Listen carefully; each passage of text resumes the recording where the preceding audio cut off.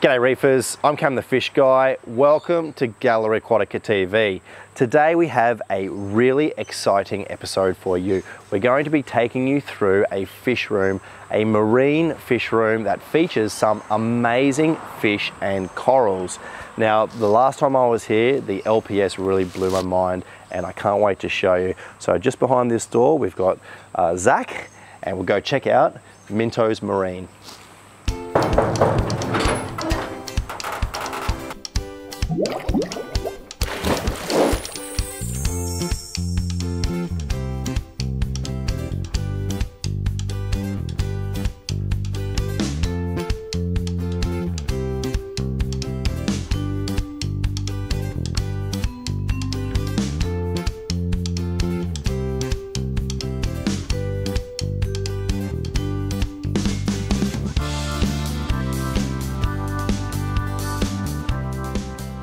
So for anyone that doesn't already know, this is Zach from Minto's Marine. So thanks for having us, Zach. Mate. It's a pleasure. We've got a lot of tanks behind us that I can't wait to have a look at. And so you've got a frag tank. Yep. And what's in this one? Pair of hawkfish. Pair of hawkfish. You've got the big display tank on the back and a small display tank over here.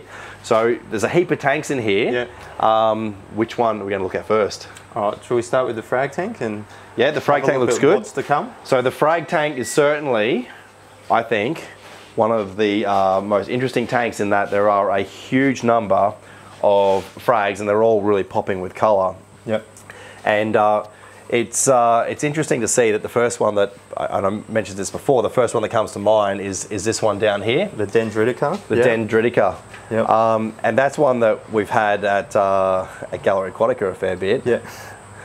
It's a nice little coral. I love the way it grows, and that one's from Gallery Aquatica too, isn't it? It is, yes, yes.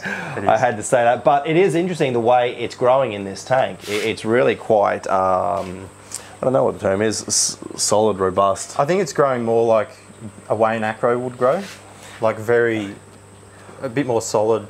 Yeah, and not as reachy as some other sort of bird's nest. In my display tank, it was quite wispy, like thin sort of like branches. But what else have we got in here? So it looks like you've got a number of encrusting Cyphastria. Cyphastria, Samacoras, Leptoceruses, Montipora. I think this Samacora is one of my favourites. Nice, yeah. The amount of polyp extension it's got is really, really good. And that one come from a tank shutdown, so that was just a piece that was on a rock from a tank shutdown that I've just kept for... Oh, and you glued the whole rock onto the tile? And you can see, you can see where it's started and it slowly moved down. There's a square plug in the middle there, so... Oh, interesting. Yep. And these scollies are interesting. Yeah, where do they come from? They're just from local fish shops that I just pick up the ones that don't look, they're not sale worthy, I guess. Yep. They need some tender love and care. And I trim them up and bring them back. And try and bring them back, yes, that's the game plan. Effectively, these are salvage scollies. Salvage scollies, a bit like everything else I sort of have. And what do you do to bring them back?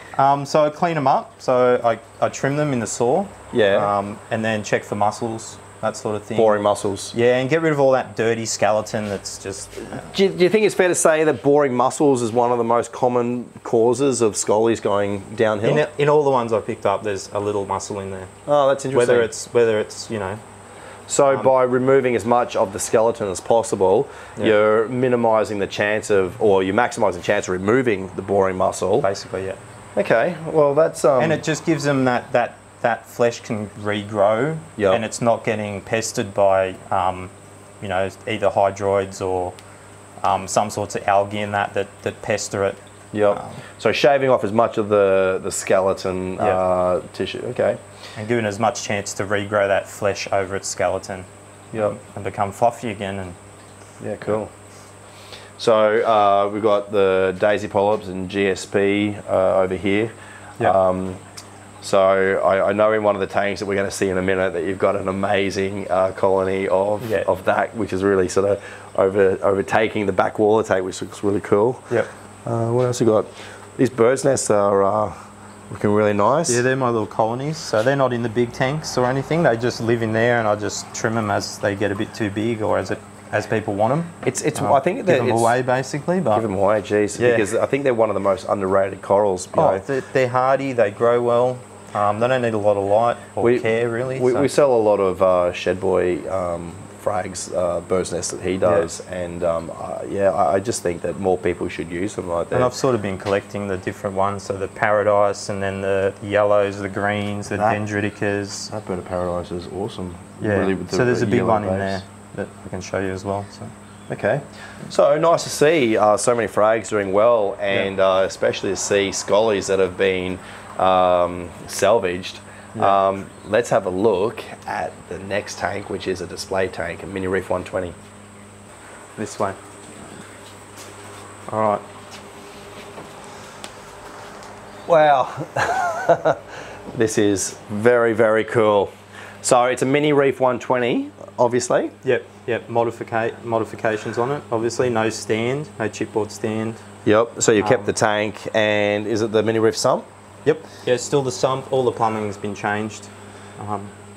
It's interesting what you can really achieve out of a Mini Reef. You know, it's only 120 litres, but there's so many corals in here, and no fish. No fish. What's the reason behind that? The last little fish that I had died, unfortunately. Just a little pink streak grass, and he was in there just doing his thing, and that's... So the idea was just, you know, minimal fish or one or two, you know, cool things. Pest control, and that was it. Yep. But once he sort of left, I was reluctant to put another fish in there just to see how it would go, and results. Yeah, well, I find it interesting because I typically think that, you know, you need a certain number of fish just to keep the nutrient balance in the tank. However, this tank is clearly not suffering from, you know, deficiencies or anything. The corals are really thriving. Yep. What are you feeding these corals? So just the powdered food. Every now and then. I wouldn't say it's a daily occurrence. And then a little bit of fish food just gets thrown in there every couple of days as well, just to make sure that things don't bottom out. Yeah. But apart from that, and the CVE, obviously So the CVE, I should mention, we've also brought some Coral Essentials coral food for you to try in this tank, and the other tanks as well, so it'd be interesting to see what you think about that. But everything is pretty much the Coral Essentials range, isn't it? Yeah, so all the trace, all the alk, mag, calcium, CVE, aminos and grow. Yep. And I do the bio clean, and I do the bacteria food as well. How often do you do those? So every couple of days I do them. Yep. And then I do the rest pretty much every day. Yeah, I certainly see a lot of people that use a CVE that have amazing success, and you can certainly see it in this tank. So talking about the CVE Plus, so it hasn't been out for that long. Yep. Were you using the black labels before, or? No, I just went from the full range of traces, and then moved into the next stage, which was going to be the black labels, but then they bought the CVE out, so I just decided to go with the one bottle to save time. Yeah, of course. And Anya's trying it on her Mini Reef, which is a softy sort of dominated, and I was a little bit skeptical as to how much benefit she would see. And we're going to do a video on that, so I won't give away the results. But how do you feel, you know, with the CVE Plus? Do you feel it's, you know, giving a tangible benefit to the system? I think growth and colour. Yep. I think both of them things at the same time, it did improve. Everything was fluffier and healthier basically from moving into it. I think it's, I don't know what it does. I'm not but I'm not overly sure either. And the colours started to pop more. And your red scrolling Monty, we see this in a lot of different tanks, and certainly my display tank at the moment, it's not showing great colour, and that could be for a variety of reasons. But the colour in here is sensational. Obviously the gonnies are incredible, and there's one special coral that we'll talk about in a sec. But I want to talk about this daisy polyp and the green star mat. That is incredible, and the colour, I think, is probably largely the strain of the green star mat that you're using, because it varies in colour so much. But But I love the way you've got the green stripes of the GSP through the daisy polyps. It just looks incredible, and the colour is amazing. I'd suggest if someone wants that look to get in and do it. Just stick some to your back wall if you want that movement, if you want the bit of colour up the back, and it takes away from that dirty coralline back wall that I don't think would work in that tank. I have started doing it, and I've just been using the GSP, but I'm going to copy this in that I'm going to start mixing in the daisy polyps with the GSP to have. You can even get a yellow type daisy polyp. I probably should try a few. It looks really good, and I mean these guys are really awesome. They're doing all right. But the one coral that we really have to look at in this tank is, what's it called? The chalice. The chalice. Yes, yeah. Check out this. It is amazing. All right, so tell me the story about this one. It was on I'm guessing that was a plug just where that big eye is. So I pretty much bought the one mouth that's on the very top. Yep. As just the orange with the blue and a tiniest little bit of green on it from a local fish shop. Yep. And I walked out of the shop without buying it, and then I drove around the block and I walked back in the shop and bought it because I thought, I can't let that go. I'm new and it's too good. Yeah. And I've basically had it in position since, so nearly 3 years now. I'd say it's been growing slowly. And obviously the orange around the growth is just expanding out, and it's just, it's really... And it just pops off the new little orange mouths. But then, interesting, down this side where the blue is, where the green originally was, every mouth that develops on that line is popping out a green mouth. And it looks like there's a little bit of green, like that's the original little bit of green. Oh, so it just moved out. It's just moving. It's moving along. It doesn't disappear. It just keeps staying on the edge there. So it's an interesting piece. No, that is mega cool. Yeah, my baby. I'd say it's. The chalice. So I want to have a look at the only fish-only tank in this fish room before we have a look at the big display tank. So this is one of the most interesting tanks because it's probably the most unique tank I've seen in a while. So we've got 2 rocks with caulerpa and 2 fish in the tank, but they are cool fish. Yeah. And as I was saying, these will probably be one of Rory's favourite things in this fish room. Yep.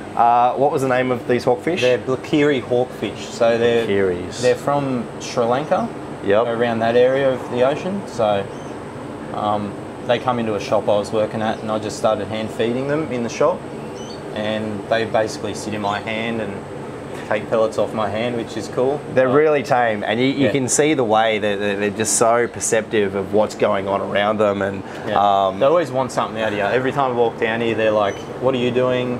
What are you up to? Can you feed me?" So they really are a pet, and they're very aware. Very aware, that's what I know about them. So do you think they're a male and a female? They've got to be. Yeah. Because they're the way they act, and they obviously get along very well, it does sort of seem that way. I don't know how that you sex hawkfish at all. I don't know. I think that's the best option. I think that's the best way. They live together, so they're male and female. And it's just a 4 by 15 by 15 probably, something like that. Yeah, it's 4 by 30. Oh, okay, so it's not even 50. Yeah. And just 2 sponge filters? 2 sponge filters and a wave maker and some water changers. That's all you need for fish and a bit of caulerpa. It is a cool tank. All right, let's have a look at the display tank, the big one. So here we go. This is one of the most amazing display tanks I've ever seen. It's a 4 foot by 3 foot. What are we going to call it? Mixed reef tank? Mixed reef, I'd say, yeah. Yep. And the dimensions for me are one of the most, I think it's what really sort of makes this a unique tank, because it allows for what is quite a unique aquascape. Yep. In a really, really good way. It's much more 3-dimensional than most aquascapes you see. Yeah. The plan, well, I found the tank for $100 and I was like, let's do that. Let's go with the 3 viewing panels is the sort of, I wanted like a squished peninsula sort of thing. I sort of think about. I was just about to say peninsula, because any tank that you are viewing from 3 sides really is a peninsula, but it's a peninsula which is wider than it is long. I mean, really, that's the length, that's the width. Yeah. So, and I tried to build it so there was 3 different. Looks like you're looking at 3 different reefs. I didn't want it to look like you could see much from the other angles, and every angle you looked at looked like you were at a different part of a reef or looking into another tank even at some points. I think that's what I like about it the most is that, you know, this is a great angle, but that's a great angle, and then, you know, when you're over there, it's another great angle, but they're all so different. Yeah. And the colour of the corals is so good. Like, really, these acro, and I mean, the strawberry shortcake front row centre is, you know, so bright, and the coral lights are just like, you know, they're just glowing. It's really good. What you said that one, a frag on a frag or something like that? Yeah. So the frag, it grew. The frag didn't grow, but as soon as it hit the rock, it just exploded into what it is now there. So, yeah, it seems to be doing better off the plug than on the plug. Interesting. And there's the Robusta right there, which is particularly good. Actually, that Monty, so there's that red Monty below it. We're looking at the red scroller in the other tank. Is that a different... I think that's more of an encrusting Monty. Because for a long time, like years ago, all we had available to us was the encrusting and plating red Monty, and then in recent times the scroller has come around, and now that's kind of everywhere, and it's almost harder to find the original red encrusting. But it's good to know that you've got it, because that's the sort of thing I love a frag of. Yeah, and it sort of fills in that area too. I was hoping it was scrolling when I got it. Well, and I was going to scroll it out underneath the acro. And that's what people always wanted. Back in the day, before we had the red scroller easily available, people were always looking for it. And so they'd buy the encruster, which would occasionally plate out, hoping that it would scroll, and it never did. But it is awesome the way it really sort of branches between what I think that's a different bombing to that one, is it? It's all sort of one connected. It's like an M, so which is fitting, right? Yep. So, you need two M's. Minto Marine. Yeah. And basically, this big structure at the front, the big branches, that's an old acro or an old piece of live rock that was obviously an acro at some point. And I thought that would make that part of the scape look the best if I plant an acro on it. Really branches it out, and it saved me a lot of time. So. They're probably some of the biggest udder chaos polyps I've ever seen too. Yeah, and the clowns are taking a liking to them again.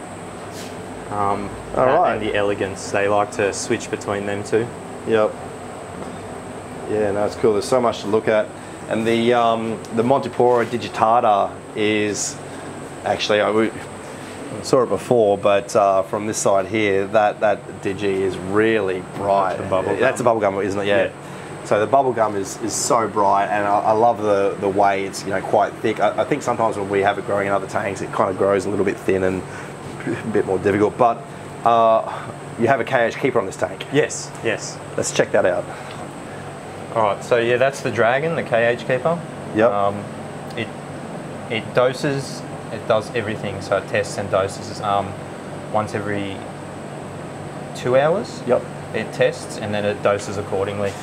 And you've got the Reef Factory, just single, and that's being controlled by the KH keeper. Because I can't help but feel that sometimes in some of the tanks where that digitata doesn't do as well as it is clearly here, that I've always put it down to KH instability.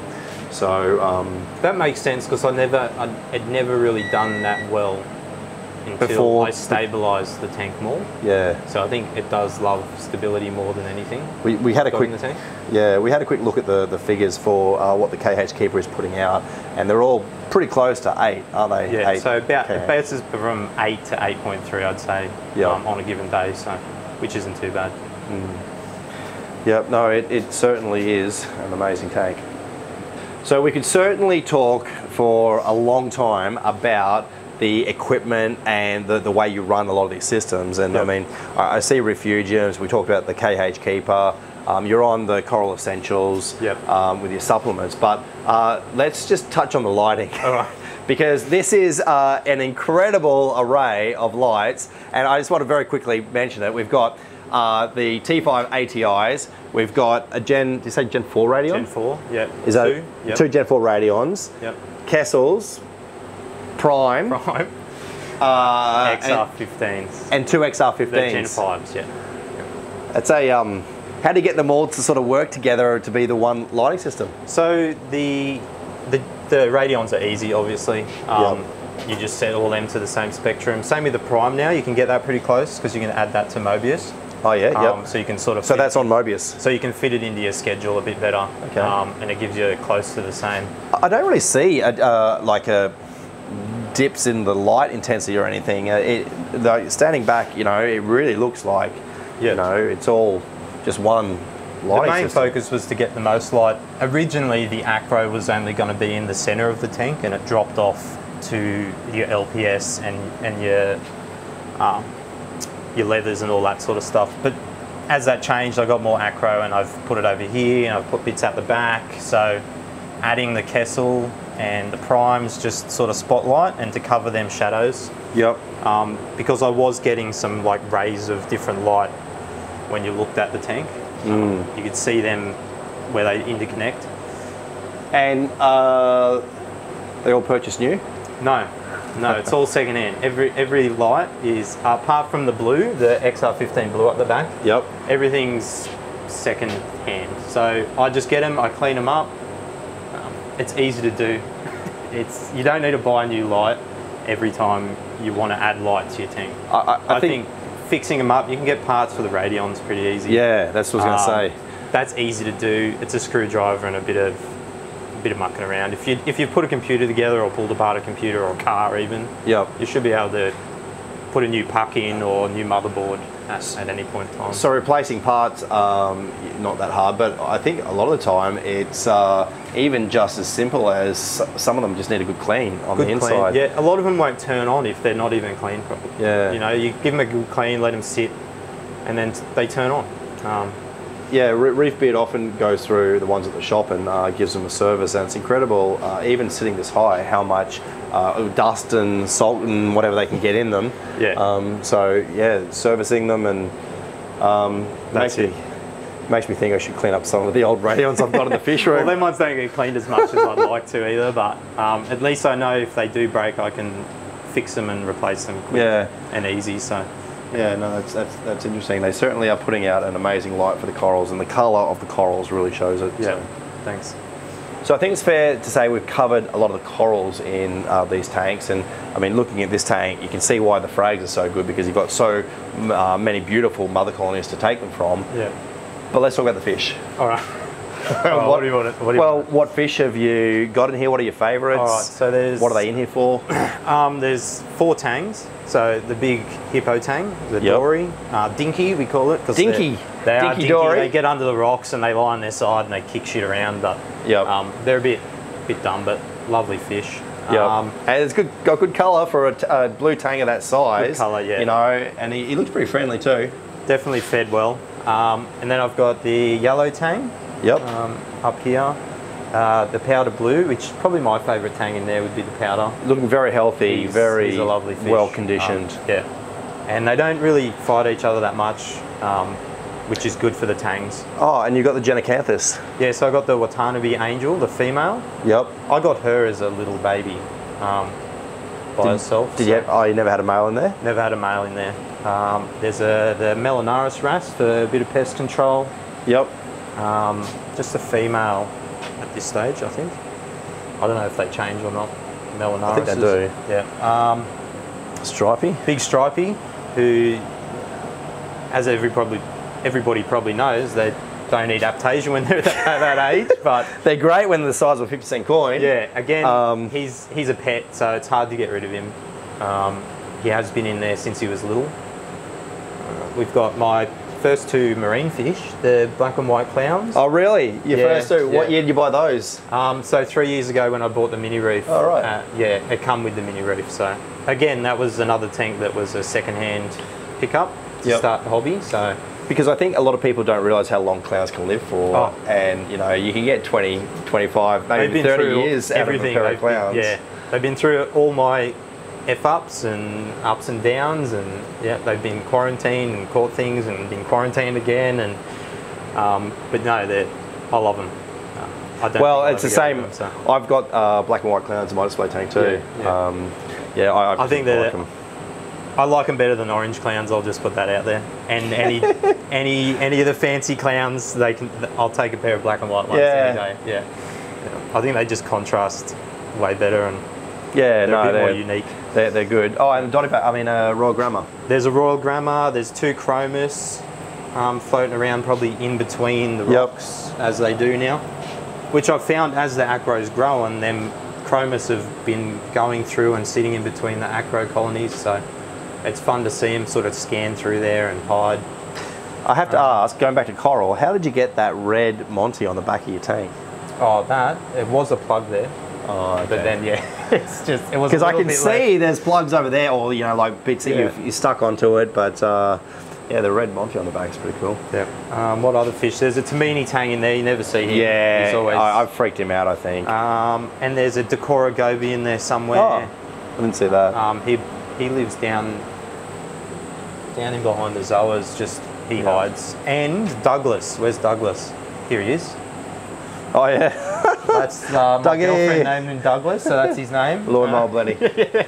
He's always fat and happy at the front. So you've got a display tank with quite a few fish. Yep. You've got the mini reef with no fish. No fish. You've got the hawkfish tank with 2 fish. Yeah. And what fish are in the frag tank? Well, they're all marine fish, but in the frag tank, and people may hate it, they may like it, but I've got 3 mollies, so 2 Dalmatian type ones, and then the gold one up here. So tell me why they're in here. They're in there because the tank's too small for a tang. Yep. And I've already got a lawnmower blenny, so I didn't want another one. I didn't want any blennies. So wait. So the answer is they're in here for algae control? Algae control. And you think they're good? They're great, yeah. I think they're very delicate. They get in between the frags. They can get into every corner of the tank. They are delicate with the way they kind of... And I've seen them eat, and they eat ferociously. When the wave makers get a bit of algae on them, and you turn them off, they're right in there, heads right in there, chewing all the algae off. And they clean them up pretty quick too. So. I remember the first time someone told me that they were using mollies for...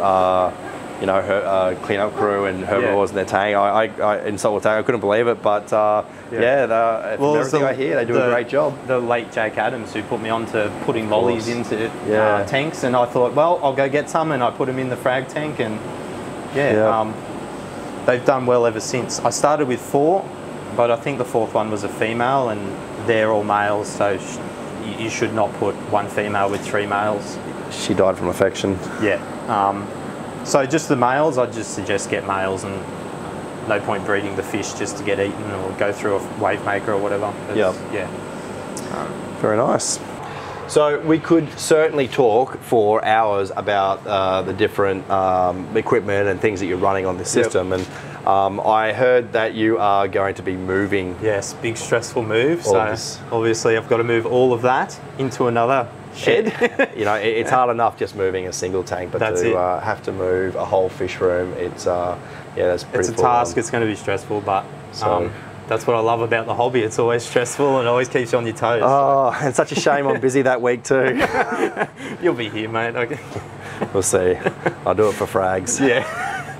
But anyway, thanks so much for letting us have a look through. And when you are set up at the new place, we'll have to come out and check it out, and so much more we can discuss. So. Yeah, do another whole video. Thank you. No worries. Awesome. Thank you. Awesome. See you again. We'll see you at the next fish room. Too easy. See you guys. See ya. That's it for this week's episode of Gallery Aquatica TV. Don't forget to like and comment on all our videos and subscribe to our channel. Stay tuned to Gallery Aquatica TV for more exciting episodes to come. I'm Cam the Fish Guy. Happy reefing!